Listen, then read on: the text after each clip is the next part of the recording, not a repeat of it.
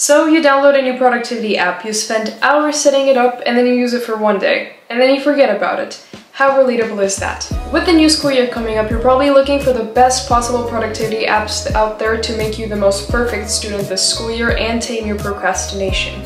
Trust me, I know how endless the whole cycle of searching for productivity apps is from personal experience, and actually you might have already come across Notion. Notion is a system that allows you to create entire workspaces from yourself. You can take notes, create to-do lists, create databases, literally possibilities with Notion are endless. However, if you're a beginner, this might be a little intimidating and you just might be lost when you enter that whole power of Notion. Lucky for you, I spent weeks trying to research the best Notion blogs and the best Notion YouTube tours on the internet to create the most ultimate setup for students in university like me.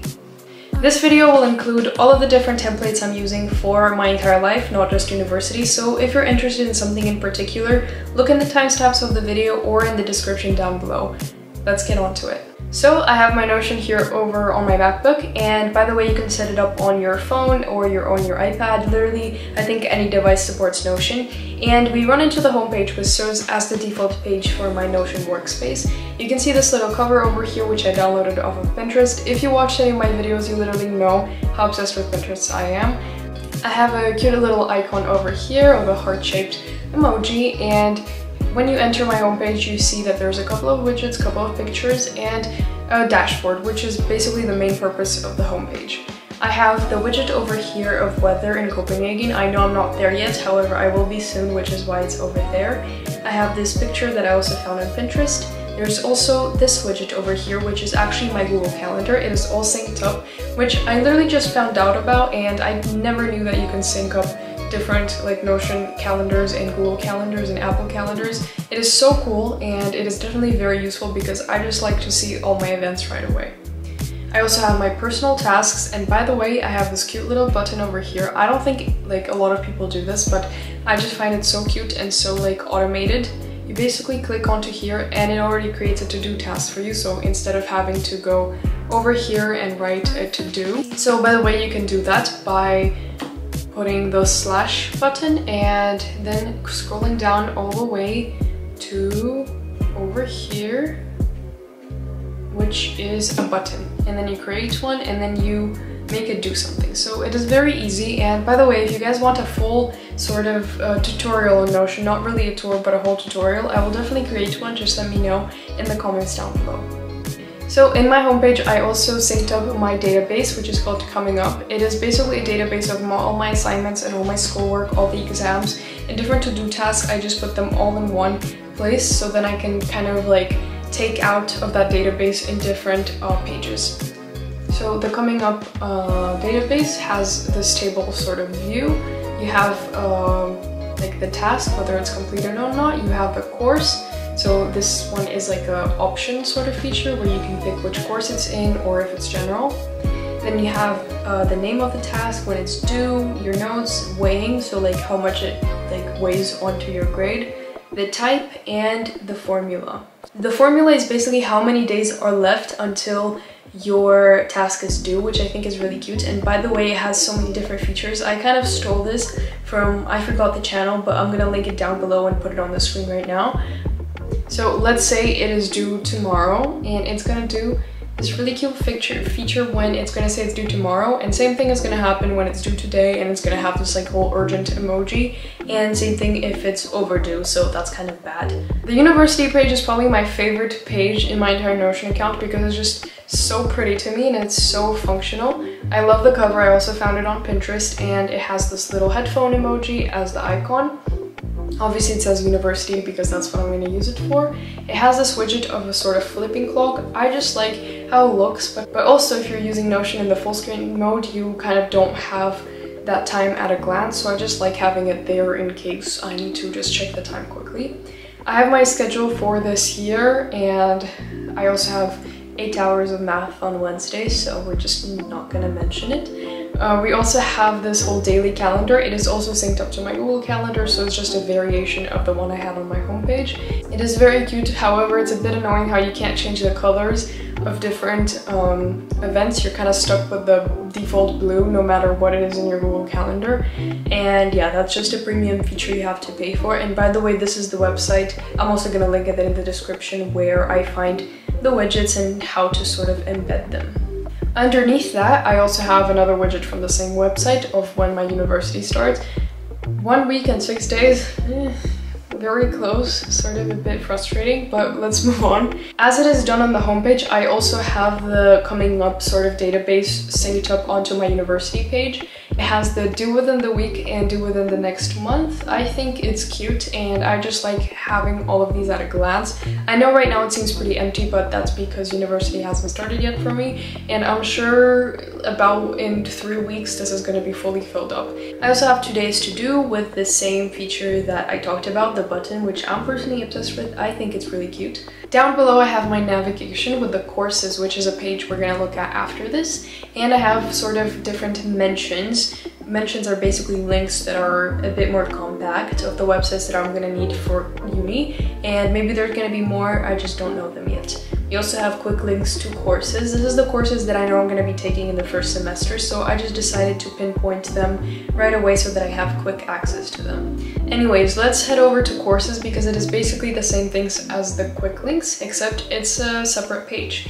I also have a widget of Spotify on here, and it's just very simple. It's Study Jazz, the one I usually use for studying, and I have the coming up sort of database all the way linked here. As the name suggests, this is the to-do list by courses. I guess those are the courses I'm taking in the first semester, and those are probably the smaller to-dos I'm gonna have to do, probably something like small and just so that I don't forget, because if it's a big thing like an assignment, I'm gonna definitely put it in the coming up database. And by the way, talking about it, it's over here now in calendar mode. Notion has so many different modes you can have. It has the calendar view, the table view, it also has a board view, and I very much enjoy the board view as well because you can sort it into different subjects and the different tasks you have, but you can also sort it by different filters such as what is coming up soon, what you're done with, what you're working on. I have all of my courses, so this is going to be my database for all of the courses that I use. They're sort of separate pages. I'm just going to go into one that I haven't set up yet, just sort of, you know, to keep my privacy. And all of this was borrowed from, I'm gonna put the name on the screen again because I just can't keep a name in my head apparently, and in the description below. I find these really cute and I just didn't decide to change anything in them because for now they fit what I need, and if that's gonna change I'm definitely gonna maybe like customize the things up a bit. So that was my courses page and my university page. So next up is the personal page. I have this little matcha tea emoji. If you've seen my haul, you know my obsession with matcha. And this is a little Studio Ghibli cartoon cover. So all the way on the left you can see the dashboard, but you can also see the personal tasks on the right, which is also a linked block, which I forgot to mention when I was talking about my homepage. So basically if I write something in one of the to-do tasks, it's gonna hopefully, fingers crossed, all the way there, show up on the personal tasks in my homepage. So that is what a synced block is. I also have a gallery view, which is basically a database except in a different format. I have this widget over here of books read. I didn't want to make a whole different page of books that I've read because I do keep a good notes and I do keep an Apple book sort of count of the books that I've read, but I also just wanted to have a little reminder of how many books I read and maybe if I want to keep up with my goal. This particular calendar does not have any useful purpose because it is not synced up to my Google Calendar, but it is cute and pink. So the first tab that I have in my sort of personal gallery view is the finances tab. I have this cute little cat on it because it just describes my mood when anybody starts talking about finances to me. And also Notion has this cute little feature when it opens half a page instead of opening a full page right away. However, if you do want to use the page and not use it in combination with other pages, you probably do want to open it to a full page, which you can do in the corner button. This is a breadcrumb which shows you the pathway of all of the pages you went through when you came here. Notion has unlimited pages you can create. And in case you forgot how you got here to this page, you can always see what pathway you took to get here. First thing you see on the finance planner is the balance calculator. I think this is the total sort of balance you have. By the way, this page is an adaptation of what I saw online, which will be linked below. So first you're hit with the balance calculator, which is kind of the overall sort of look at all of your finances. You have the starting balance, which is the initial sum you kind of start with, so something you've already gained before. You have your total income, which is synced to the income tab down below. So basically you have different sort of like incomes. You can just input them here. I don't know, have allowance or something. And let's say I got 700 Danish kroner in allowance, and that is going to sync up to your total income over here, and it's going to give you the total balance. So here you can kind of see what you're working with for the month. And over on the right side, you have your budget, which is basically a budgeting sort of table. You have your category of things you can spend money on, and then you have the budgeted amount of money you have from your income to spend on that area of life. For example, let's just say I have, I don't know, like 1,000 Danish kroner. I'm sorry if I'm not used to the currency yet, because if this is a ridiculous amount of money, don't blame me for it, but I just don't know the currency yet. And the total spent, which is the net sort of column, is going to come from your total expenses over here. So for example, you're going to have groceries, and let's just say I spent a ridiculous 2,000 Danish kroner on groceries. I don't know for how long, but you know, I spent it, and I'm gonna put, not here, wait. I'm gonna put groceries in the category, and as you can see here, oh, food and drinks is in a different one, so let's just say it was that budget as well for food and groceries. I am in the next column, as you can see, in the amount left, I am negative 1,000 Danish kroner below my budget, and it gives me this little alarm sound, which signifies that I should probably stop eating. Using the breadcrumb I mentioned earlier, let's go back to the personal tab and go on to the next one, which is habits.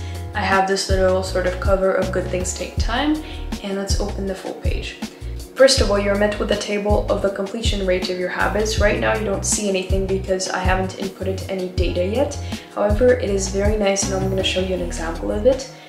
Next up, you see the sort of My Habits page, which is in the shape of a calendar.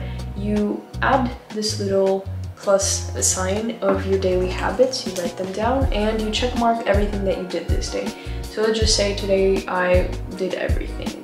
Let's pretend, huh? And then you're gonna come back here and you're gonna see that your completion rate right now is 100%. And now you can also see the weekly rate, which is gonna come up as you do more sort of activities, and you're just gonna see how many of the Mondays and Tuesdays and Wednesdays separately you've done your habits.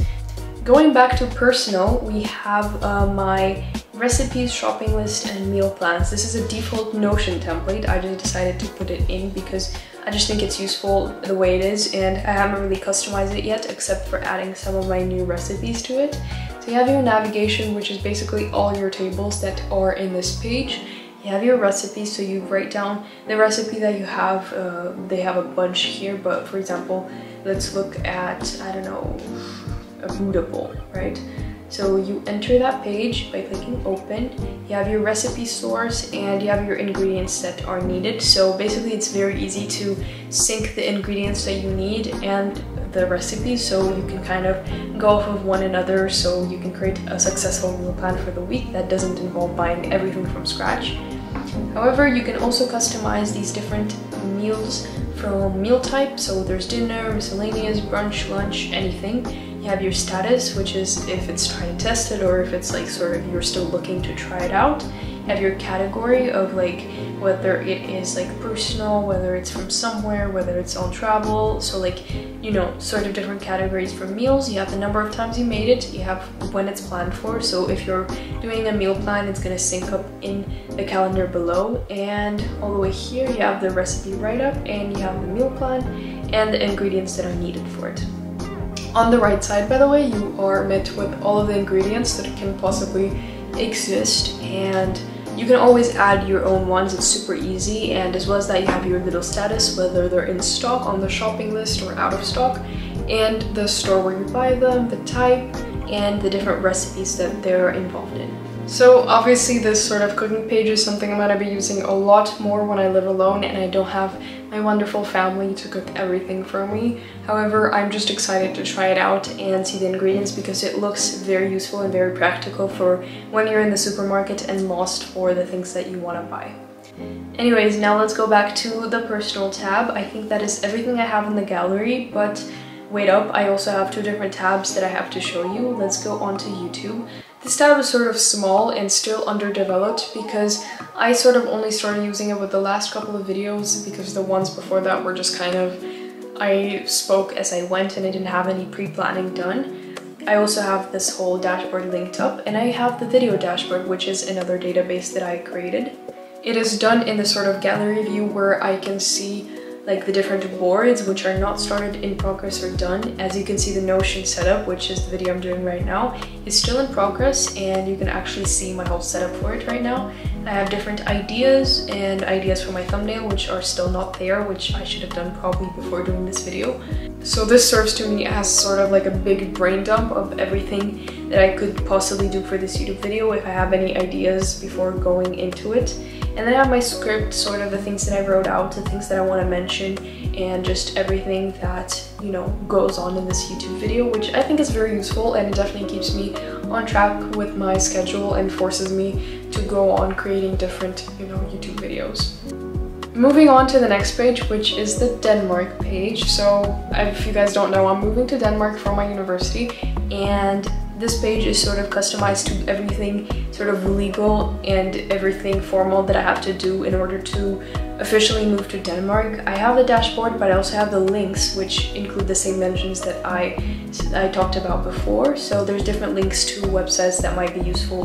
Obviously, I'm not going to share this entire gallery because it's very sort of Denmark move centered, and I don't think everybody's interested in that. So I'm just going to show you guys a random one, which is the health card application. I have all of the information that I need copied from the website and sort of tailored to my own needs, with the whole like checklists and links and contact people that I sort of require, because it is obviously very general on the website and I just wanted to keep a good account of the things that I still needed to do. And this was definitely in use when I was applying for my residence permit. As you can see, those were all of the checklists of the documents that I needed, and I just, you know, planned everything that I had to do in here, and I think it was very useful and definitely very organized, sort of to keep things in track and to make sure I don't forget anything very important that might get me, like, I don't know, sent out of the country. I don't know what they can do if I forget to do something. With all of the tabs covered, I think this video is coming to an end. If you're interested in this type of productivity or school-related content,